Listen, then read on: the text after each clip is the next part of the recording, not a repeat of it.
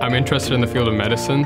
I wanted some sort of hands-on approach. This one you actually get to go into the clinic and actually meet with the patients. It was so different, but it was still under the realm of healthcare. I could be pre-med. Nuclear medicine is gonna give me early exposure to clinic, early exposure to patient. NMT, what we do is we use radioactive materials called tracers, and we injected that certain organ that we're trying to target, takes up that tracer, and it uses it so you can see how it uses. Being a nuclear medicine technologist, you actually get to see what is going on inside the body. It is really crazy, so.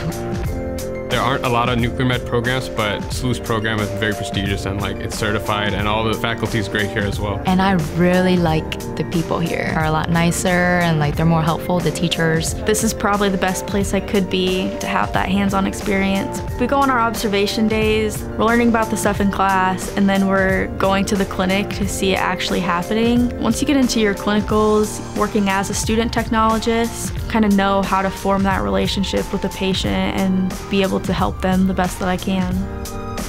It helps a lot of people. We provide information so the doctors can diagnose the problems. If you're looking for a nice hands-on and good patient care and actually having one-on-one interactions with patients, I definitely recommend this program.